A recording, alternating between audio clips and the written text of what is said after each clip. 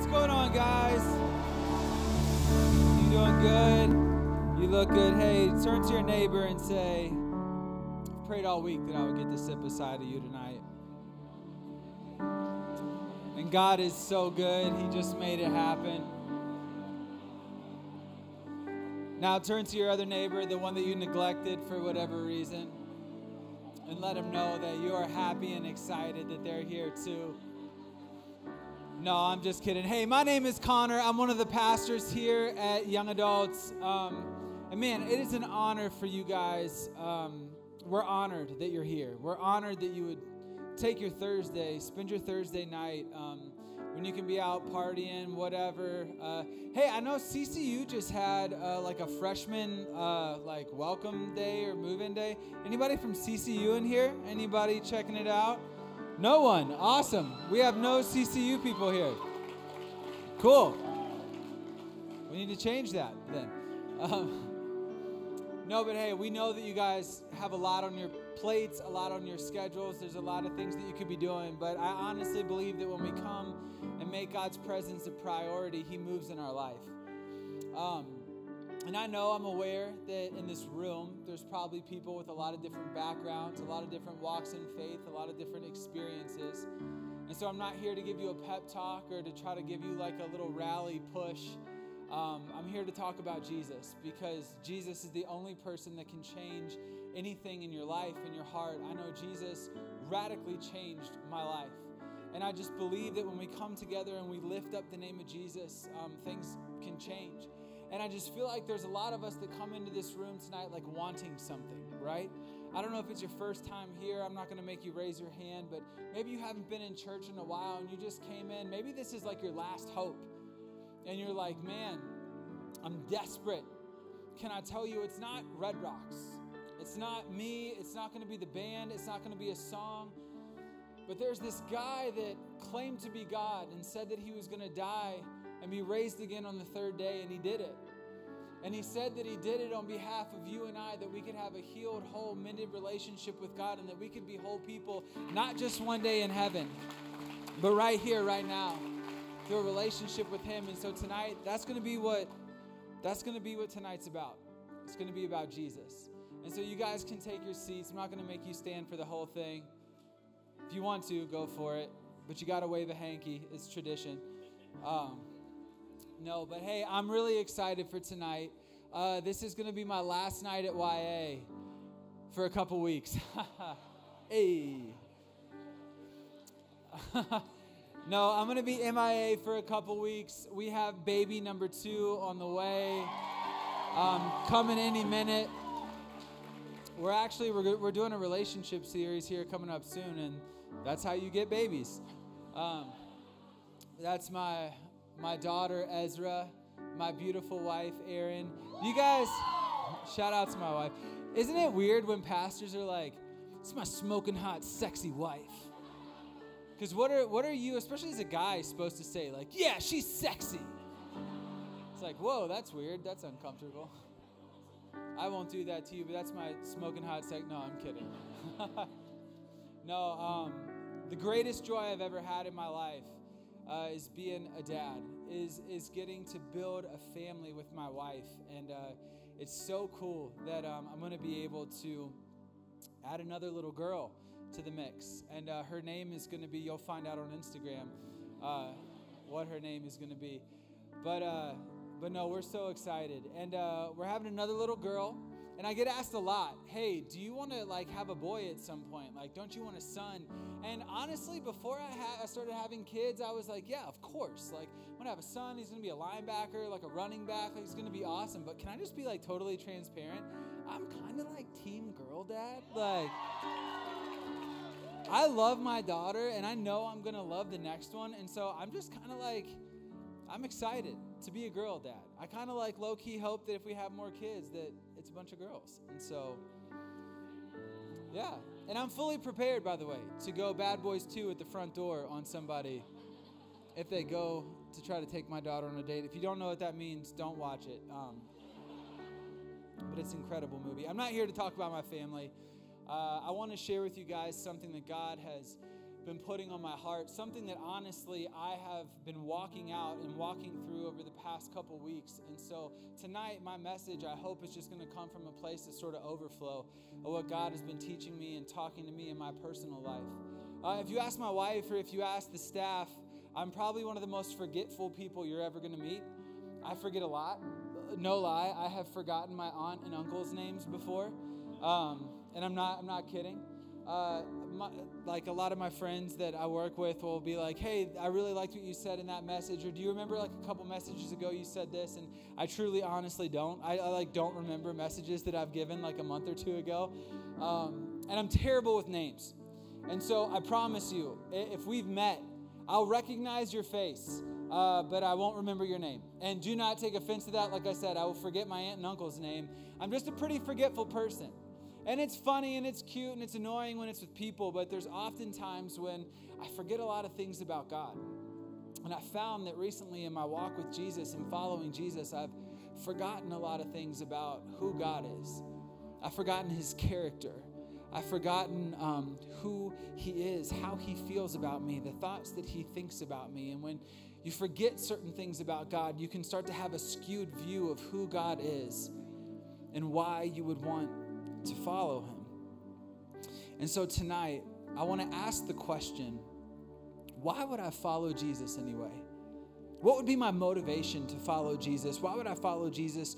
What would motivate me to do that? And honestly, what are the things that I tend to forget about God as I try to walk out my faith? And so if you have your Bible, we're going to go to Psalm 103. We're going to read just a couple verses. If you don't have a Bible, it'll be up on the screen. But Psalm 103, verses 1 through 5, it says this. It says, "Praise the Lord, my soul, and all my inmost being. Praise the Lord, praise his name. Praise the Lord, my soul, and forget not all of his benefits, who forgives all of your sins and heals all of your diseases, who redeems your life from the pit and crowns you with love and compassion, who satisfies your desires with good things, so that your youth is renewed like the eagles." Like I said earlier, the title of my message is this: why would I want to follow Jesus anyway? Let's pray and we're going to dive in. Jesus, thank you so much for being here and being present. God, we don't invite you into this moment because you've been in this moment. You're here in this moment, but you're inviting us to participate in what you want to do in this moment. And so, God, I pray that whatever walls we might have, whatever frustrations, whatever church hurts, whatever baggage, whatever thing we walked into this room with, Holy Spirit, because you're a spirit of peace, would you just lower our walls to hear your word and remind our souls of who you are? Because I honestly believe that when we have the right picture of you, we'll have the right reasons to follow you. And I believe the reasons to follow you are because you're good. So God, we love you so much. It's our honor to come to you tonight and to worship you. It's in Jesus' name we pray. And everybody said, amen and amen. I got a question that I'm going to throw out to you, and it's going to seem a little ethereal or something, but I really want you to think about this, all right? Why do you do the things that you do? That's kind of the reaction I was expecting to get, so I'm not surprised. Why do you do the things that you do? Think about it for a minute. All of us do things. Some of us do weird things. Some of us do pretty normal things. But why do you do the things that you do? If you sit back and you think about it for a moment, all of us will discover that we have reasons that we do things that we do in our life. You have a reason for the things, both weird and normal, that you do in your life. For example, maybe I've been in this weird kick. I don't know why. I used to rock Adidas Moves cologne when I was in middle school, and I hadn't really found my scent yet. And I guess I'm still on a scent journey. If you know me, if we're friends, you'll know that I've been asking a ton of people, like Devontae. He always smells incredible. So I'm like, what do you wear? Which would normally be weird, but I don't know. Well, I'm 33, so I've just stopped caring. But for maybe some of you, maybe you've bought the same cologne or the same perfume forever. And maybe it was because one time you wore it and that guy or that girl you were crushing on walked by and was like, oh, wow, you smell pretty good. And you're like, check, I never have to buy another scent in my entire life. I found it. I found the one, solid gold, Michael Jordan cologne from Walmart, $25. I'm rocking it. No lie, I'm not kidding. This is a weird thing that I did. My mom would buy me Michael Jordan cologne because he's the GOAT. And before my rec games in elementary school, I would literally douse myself in Michael Jordan cologne because I just had this thought that, like, maybe I can be like Mike. And I would score a lot, and it's just because there'd be like a 10-foot radius around me because nobody could breathe. But I would just like, I don't know, it's just like a weird thing. That's why I did one of the things that I did. I thought it'd make me like Michael Jordan. Speaking of sports, maybe in high school, you played like one of the greatest games of your life. Maybe you played football, basketball, volleyball, whatever, and you just had this game that like marked you, defined your high school career, and you were like, oh my gosh, I need to recreate every moment that like happened leading up to this game. And so you wear like the same underwear, you wear the same socks, hopefully you wash them, but like you kind of have the same routine, you like lace up your shoes to the same level of tightness. Like there's a reason you're doing the things that you do. No lie, I had this guy who went D1 AA at my high school. I was a freshman, he was a senior, and he like played this game that just like put him on the map. I think he legit had like 6 or 7 sacks in one game against one of the biggest schools in Virginia, and it just put him on the map. And I don't know why, but he had this thought that like he wasn't going to wash his practice outfit for the rest of the year. Yeah, for real. That's the noise. Yeah. And it got so bad that our coaches like broke into his locker and like washed it while he wasn't there. But we have these weird things, like these weird reasons for doing the things that we do, right? Or maybe like for all of us, Doug kind of talked about this a little bit a couple weeks ago, but we all dressed the same in middle school because we wanted to be cool. Like maybe that one person came in wearing like, I don't know, like for me in 6th grade, it was these like Old Navy vests. Totally not cool now, obviously, but who knows, maybe they'll come back. But we all like dress the same because we want to be cool, right? Like maybe in middle school for you, it was like popping your collar, or God forbid, wearing 2 collared shirts and popping them. I can say with full integrity, I never popped a collar, not once did I pop a collar, nor did I wear 2 polo shirts at one time because I sweat a lot and that just would make me really hot. But think about it. For everything you do, for most of the things you do in your life, there is a reason that you do them. And it can be funny and it can be positive, or maybe, you know, you're guarded when you enter into a relationship because the last relationship you got into, they told you that you were the one, and they told you that there was nobody other, and you found out that there was somebody other, and they were kind of cheating on you the entire time, and you promised yourself you were never going to be that vulnerable and expose your heart again to somebody else because you were hurt. Or maybe you believed in love until your parents got a divorce and it kind of shifted and shook your entire framework for what a stable home and what marriage means. And so now whenever you get deep into a relationship, you kind of have a tendency to back out and to be nervous because you're not sure what it looks like to be committed forever. We all have these reasons for doing the things that we do. And as I was thinking about this concept this week, I thought that, man, this actually even plays true in our faith. This thought of having reasons for why we do what we do actually plays out in the reason that we believe in God or don't believe in God. It plays out in the reasons that we choose to be a follower of Jesus or not to be a follower of Jesus, or to take some things Jesus says seriously and other things not so seriously. Like we all have these reasons for doing the things that we do, and it even plays itself out in our walk of faith. I remember when I was a kid growing up, and I've told this story before, so if you've been coming for a while, you might have heard this, but my church, with all the good intentions in the world, did this play called Heaven's Gates and Hell's Flames. Now, some of you in this room are like, I have church baggage. I emailed the pastor and he never responded, and I sent a really well thought out critique of his email or of his message that he gave, and he never returned my email, and I have church baggage, all right? You want to talk about church baggage? I'm about to open my suitcase and show you what church baggage looks like, all right? My church, with all the best intention in the world, would do this outreach where they would get like super hype and super pumped, and they would invite like everybody. They would like hand out these flyers and be like, you got to invite your neighbors to this. You got to invite your friends. You got to invite your family, your coworkers, anybody that doesn't follow Jesus. You need to get them to our church because for 3 nights straight, we are doing a play called Heaven's Gates and Hell's Flames. And if the title just doesn't give you a hint at like what this play is about, You know, like some of y'all are like, are you serious? Like, this is crazy. I'm like, yes, church baggage, for real. And this is how it would work. No lie, I'm not making this up. On one side of the stage, there would be the gates of heaven, the pearly gates, right?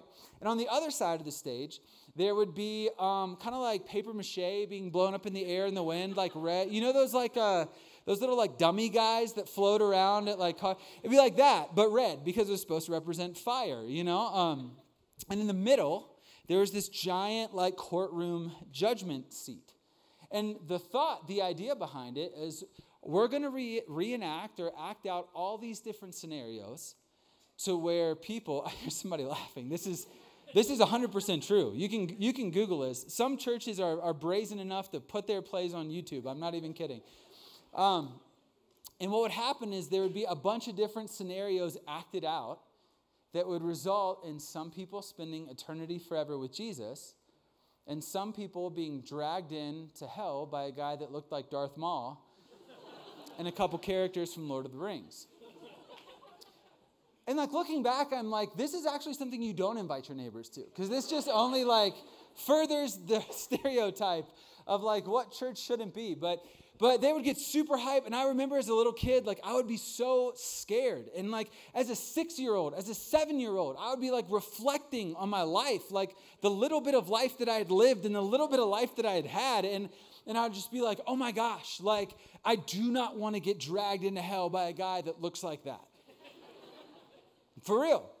And there would be all these different scenarios. And then at the very end, the pastor would come up and be like, now who wants to give their life to Jesus? Obviously, everybody does, because and I can say this quite literally, scared the hell out of them. Like, you showed them what it could potentially look like to go to hell. And yes, everybody is just going to make sure they have a fire insurance policy in case something happens on their way home. But I remember as a little kid sitting there, and I was just like, oh my gosh, like, is this what God is like? Like, is this how God sees me? Is it this easy for me to mess up and God to like pull me into this fiery confetti? Like, is this God? And this play marked my life, both as a child and honestly, the foundation that it laid for my faith still kind of finds its way into echoing into my soul every once in a while. And this play, what it did was it made me afraid of God. It made me feel like God is angry and frustrated, and if you make it into heaven, you're lucky just by the skin of your teeth to get in there. It gave me this distorted view of who God is. It made me think that God is this angry person sitting in heaven wanting and waiting for us to mess up because none of us deserve to be with him.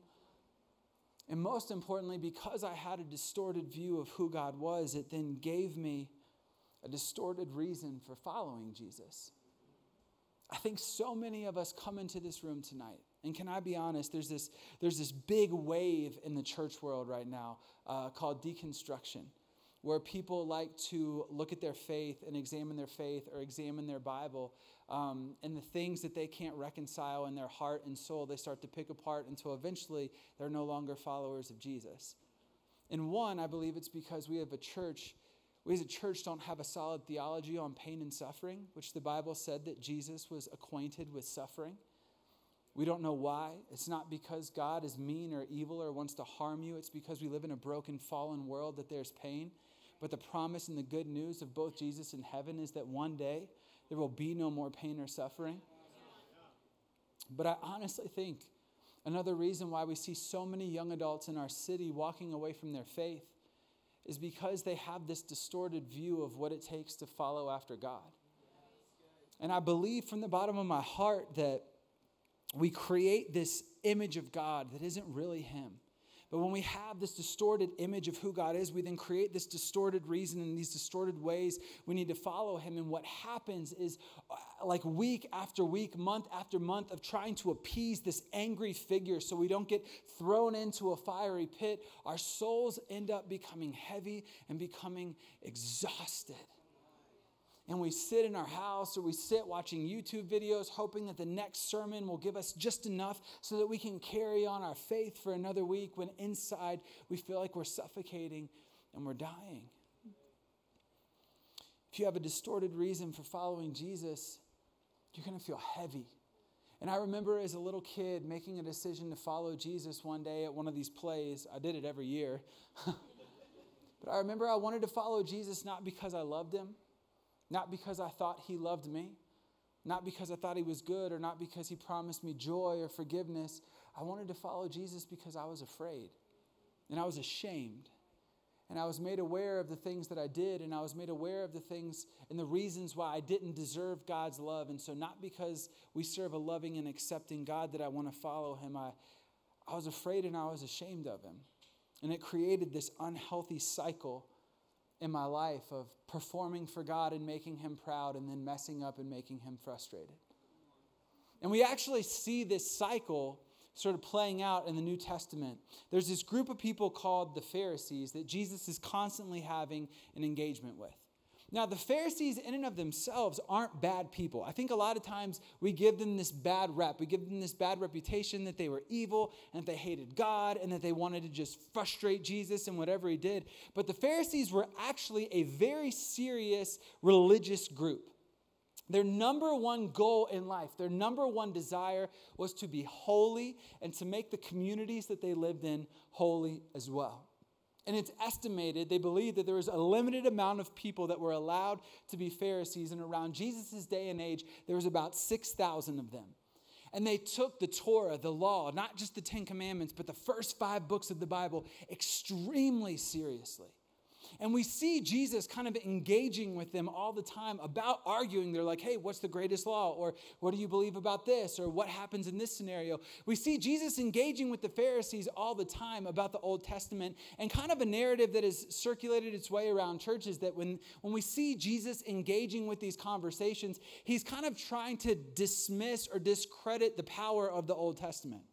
But that's actually not true. If you think about it, the Old Testament was the only Bible that Jesus had at the time. The New Testament hadn't been written yet because Jesus hadn't died and rose again. But we see Jesus engaging with these people, and what he's engaging with actually is not the law of God. He's actually not challenging them necessarily on the Ten Commandments or the Torah. He's challenging them on the way that they interpret it, because the Pharisees had this appearance of holiness and righteousness, but they had actually missed the heart of God and their desire to serve him and to follow him. And the Pharisees, they were so obsessed with being holy and making their communities holy that they actually did this thing called fencing in the law. Now, I don't know if you ever heard of this. I'm a little bit of a Bible nerd, paid like $100,000 to go to Bible school. It serves me great. I'm kidding. That was a student debt joke. Maybe some of you are like, now I'm reflecting on my student debt. Oh my gosh.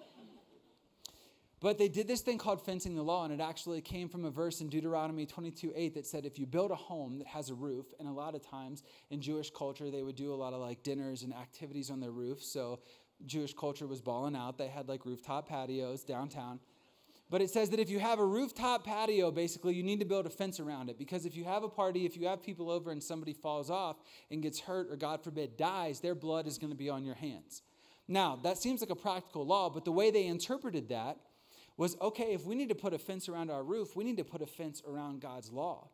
We don't even want to come close to breaking one of God's laws. And so what we're going to do is we're going to create these oral traditions, these methods, these other laws that will surround God's law, so that if you break a law, you're going to have to break 1, 2, 3, 4, 5, 6 other laws just to get to God's law.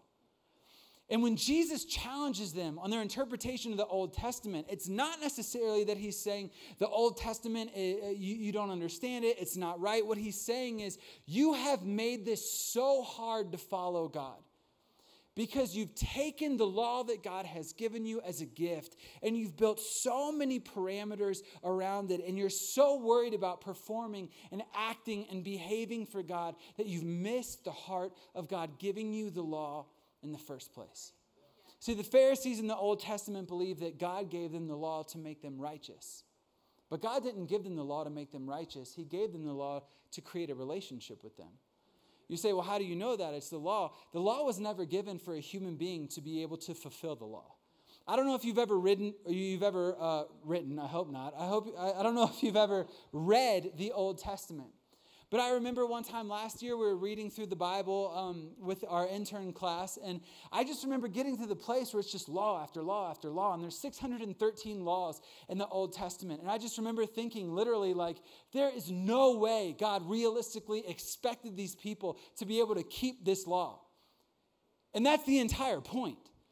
God has zero expectation that a person is going to be able to keep every single law that would set them apart and make them holy, just like God. So these Pharisees were so obsessed with being holy that they created more laws on top of more laws, and they missed the point, they missed the heart of God giving them the law in the first place. It was not to make them righteous, but it was to point them to the one who would one day make them righteous. It was to show them that the law is not given for you to fulfill, but to actually expose your inability to keep it. And to show your soul's need for somebody who actually can, a perfect sacrifice. And these Pharisees that Jesus would battle with and engage with were so obsessed with keeping the letter of the law that they forgot the heart of God in the first place. They forgot the reason why the law was given to them initially. And they forgot the reason for following God in the first place. They forgot that God's good. They forgot that he's kind. And they forgot that you don't earn salvation by working or behaving or performing, but it's actually God's kindness and his goodness that leads you to repentance. They forgot that God doesn't want your performance. He's after your heart. And if you give God your heart, your behavior will start to line up eventually. You'll never be perfect this side of eternity. But when you allow God to have your heart and not just your behavior, you're going to see things change in your life. And I was reading all these stories of Jesus engaging with the Pharisees. And you know, a lot of times when we read the Bible, we like to make ourselves the heroes, right? Like when we read the story of the 4 guys dropping their friend through the roof, you're like, I'm going to be that. I'm going to be one of those guys. And I think we should. I think we should invite people. I think we should find broken, hurting, needing people and bring them into this room, not to hear me preach or to hear worship, but to encounter the presence of God that could change their life. But I think a lot of times when we read the Bible, we like to make ourselves the heroes. And I like to read and be like, man, I would be just like Peter and I would walk out on the water too, right? Man, I would be just like Jesus, and I would defend that woman who was caught in adultery and draw something in the sand. You know, probably screw you, Pharisees. You don't even understand anything. A holy middle finger, if that's even a thing. Get out of here. But as I'm reading all these encounters with Jesus and the Pharisees, I had this moment where God opened my eyes to see, man, how often do I relate to being a Pharisee? Man, as I read these stories and engaged in these stories, how often do I find myself fighting with God, wrestling with God, saying man, didn't I do good enough this week? Are you happy with me? Not only did I not look at anything bad, I deleted the app. Not only did I not gossip about somebody, I made sure that I didn't even leave the door for that. God, I fenced myself in such a way that I performed so well for you. Aren't you happy with me now? And Jesus is no, you're missing the point. And I'm no, God, you're missing the point. Because I did it. I'm doing it. I'm reading your word. I'm performing. Shouldn't I get something in return? Shouldn't I make you happy? Isn't this what following Jesus is all about, right? How often do I find myself as I read the Bible actually not the hero, but sitting in the place of the Pharisees? And I started to wonder, man, how often do I forget why I started to follow Jesus in the first place? How many times throughout my day, my week, my year, do I forget why I followed Jesus in the first place? I was recently taking a walk. Every morning I walk my dog. He's a golden retriever. He's an utter spaz. He literally attacked another dog this morning. What golden retriever attacks another dog? I don't know. Mine does. But around 6 o'clock every morning, I wake up and I go out to this little back trail and I walk him. And that's normally when I have some tough conversations with Jesus. And I was just like, God, can I be honest, man? I feel so dry right now in my spirit. I feel like young adults has become a job. I feel like going to church on Sundays has just become part of the routine. I feel like when I read my Bible, I'm trying to earn favor from you. And that if I just read 4 chapters instead of 3 or 5 instead of 4, that maybe that'll be the thing that makes me feel your pleasure and makes me feel your happiness with me or your joy. But God, if I'm just being honest, I'm frustrated, I'm tired, I'm exhausted. I feel like the weight of following Jesus is getting too heavy. And if I'm being completely honest, I don't even know some days why I follow Jesus anyway. I don't know why I do it. And I remember I was walking my dog and I was having this moment, and sometimes God speaks to me directly, other times it takes a while, but I remember just specifically feeling like God placed in my heart, he said, oh, it's okay that you feel that way, but can I tell you why you feel that way? And I was like, yeah, God, what's going on? And he's like, you've forgotten about me. And I was like, God, what do you mean? I haven't forgotten about you. I work for you. I literally work for a church. I pray. I read my Bible. I have not forgotten about you. He's like, no, you haven't forgotten that I exist. You just forgot who I am. You've forgotten my characteristics. You've forgotten my core. You've forgotten who I have shown you that I am. And you've actually forgotten, Connor, that I have benefits. I'm like, what? What do you mean benefits? And no lie, this doesn't happen often, but I felt like God was like, get out your phone, go on your Bible app, and look up Psalm 103. And so I did. I pulled out my phone, and one of the first things that comes up is it says, praise the Lord, my soul, and forget not his benefits. There's some of you that have been following Jesus in this room almost your entire life. And you're at a point, maybe you're in college or maybe you're in your job, and you feel this tension in your soul because you're fighting and you're struggling and you want to be faithful to God and you want to make him proud and you want to make him happy. But if you're being honest, you come into this room every single week and you're not even sure why you follow Jesus. Can I tell you that it's okay to follow God because of his benefits? It's actually why we want to follow Jesus. We follow God because Jesus has benefits. And I want you sitting in your chair right now to ask your soul deeply, have I forgotten Jesus' benefits? Have I forgotten the benefits of God? And I honestly was almost nervous to say, hey, this is a reason why we should follow Jesus, because on the surface level, it almost sounds self-serving, right? Well, I don't follow Jesus because of his benefits. I follow Jesus because he died for me. Benefit, just to let you know. Well, I don't follow Jesus because he can do something for me. I follow Jesus because he makes me holy. Benefit, you know what I mean? And I remember walking my dog and just thinking God, why did I feel like I can literally do or give you anything? Why do I put myself in this position to think that you are just waiting for Connor to perform and you give me a round of applause? God, when has my life, when has my joy, when has my peace not always hinged on your benefits? God, forgive me for how quickly I can sometimes forget your benefits. Psalm 103, 1 through 17, King David is sitting in his throne. He's sitting in his kingdom. A lot of scholars believe he's writing this at the end of his day, reflecting near the end of his life, and honestly reflecting on the things that got him through following Jesus his entire life, the highs and the lows.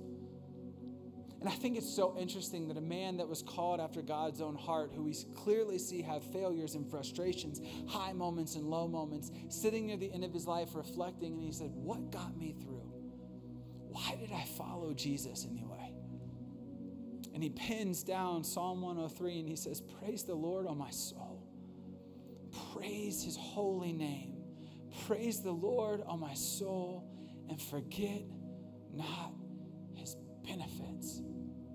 There are some of you that have come in this room tonight ready to do the same religious song and dance. God, I'm going to come, I'm going to say I'm sorry, I'm going to lift my hands, and I'm going to walk out and I'm going to try to be better than I was last week. Can I tell you, just freaking scrap that playbook and latch on to the benefits of God? Have we forgotten that God is good? Have we forgotten that God is better? I feel like we have a generation of people saying, why would I want to follow Jesus anyway? Because Jesus has benefits.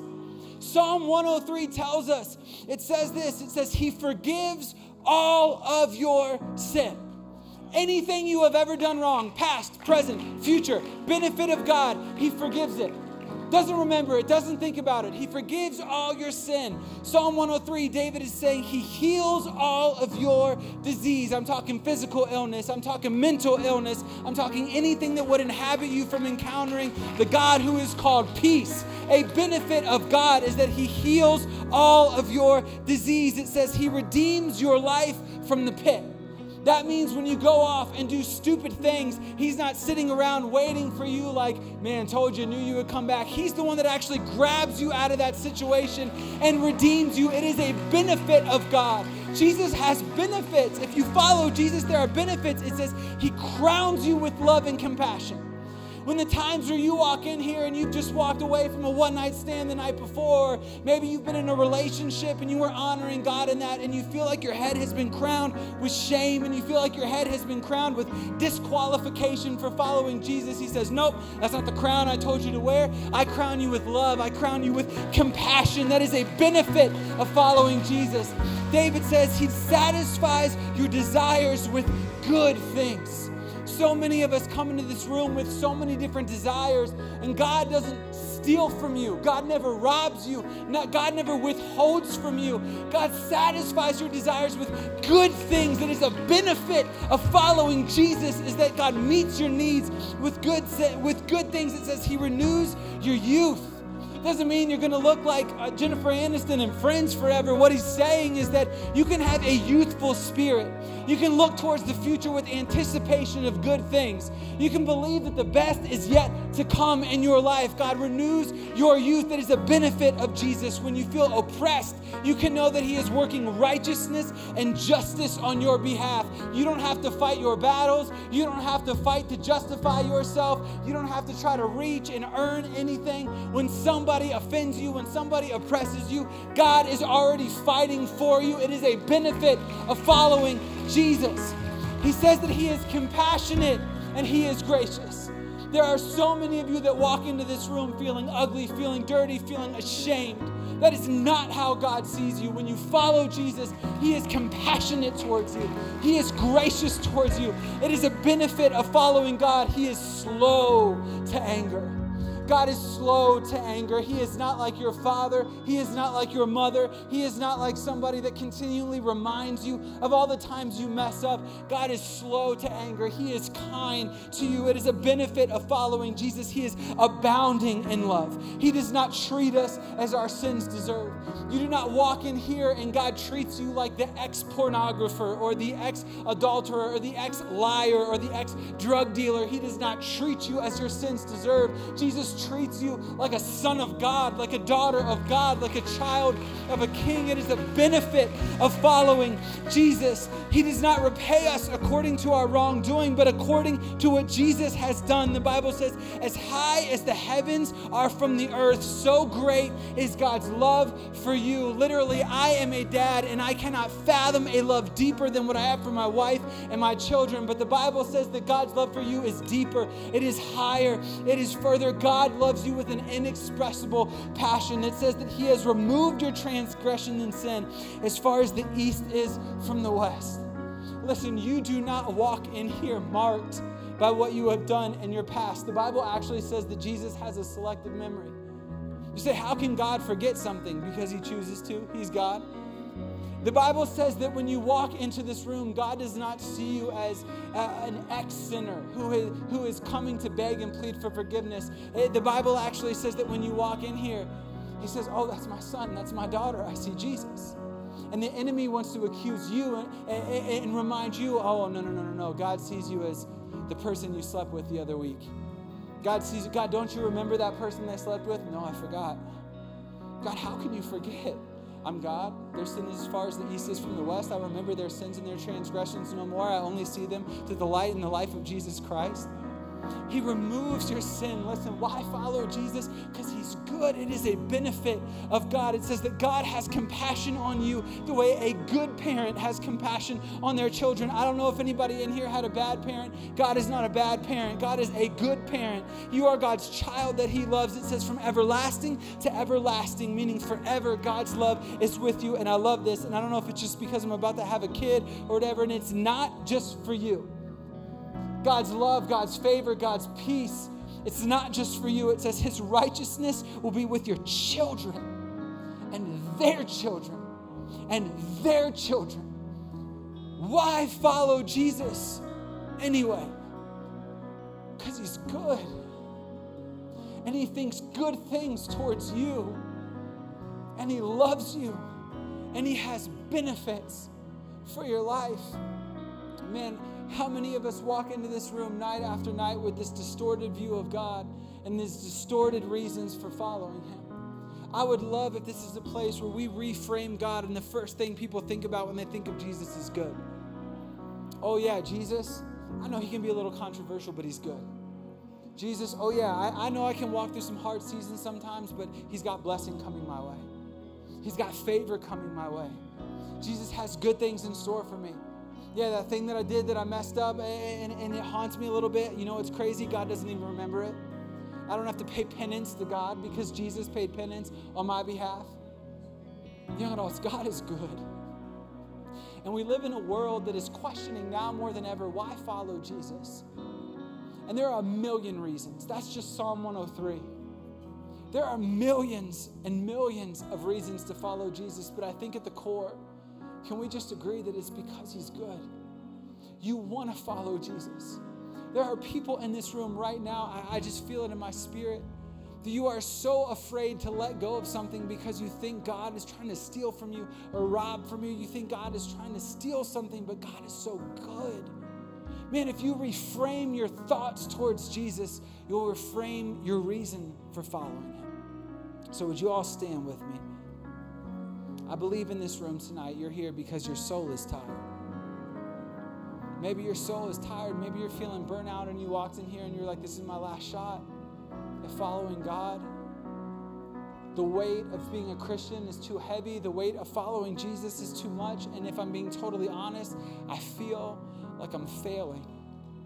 If that's you, would you raise your hand?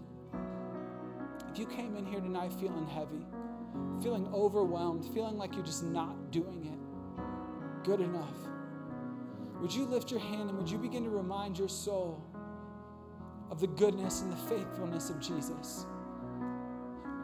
There's this phrase in my mind that I just can't shake, and I believe that I've been listening to this song all day and all week, and I just felt like God was singing this over me as I was on my walk with my dog, and he was just saying, I'm for you. I'm for you. No, you don't understand. I'm for you. Yeah, God, but what about the times I'm not for you? That's okay. I'm for you. I'm for you. Some of you in this room need to remind your soul, God is for me. God is for me. His favor is for me. His blessings are for me. God is for me. Maybe tonight we've forgotten that the reason we follow Jesus isn't because we have to pay him back. It's because he's good. God loves you. He is faithful. And God is for you. Can we pray tonight? Jesus, we love you so much. God, in the moments where we feel tired and we feel weak, God, in the moments where our performance has let us down again and again, would you remind us that it's not about us performing for you. It's about what you've done for us. And God, in the moments, even when we can't believe, would you remind our soul, you are for me. God, you are for me. Jesus, you are for me. Your love and your grace doesn't pass over me. It is for me. God, your forgiveness is for me. You are for me and you are good. And I pray that as we go into a moment of worship, could we echo what King David said, reflecting on his life? Praise the Lord, my soul. Bless his holy name. Praise the Lord, my soul, and forget not his benefits. Why follow Jesus? Because he's good. God is good, and he loves you, Jesus, we love you so much. It's in your mighty and holy and good name we pray. And everybody in this room said amen and amen. Let's worship Jesus together.